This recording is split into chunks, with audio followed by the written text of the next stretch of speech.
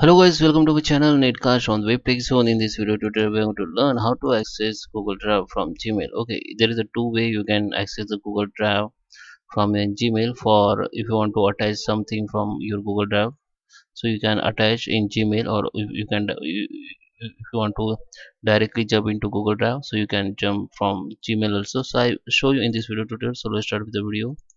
So let me open Gmail here. Okay, so first way, if you are composing new mail. Okay, so let me open the new mail here. Okay, so if I compose new mail,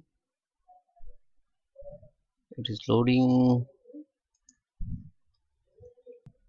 Okay, here you can see this new mail has been come here. Now if you want to access your Google Drive and want to attach something from Google Drive, you can attach. Just click on this drive icon, and here new pop-up window will be open in middle of screen. On middle of screen, now you can find all folder and file from your Google Drive. Okay, you can upload new file from here also, but you can search by name, you can filter by file type. Okay, if you want to search documents, you can see all documents you can see from Google Drive. Now you have to select and just insert, then this file will be attached here.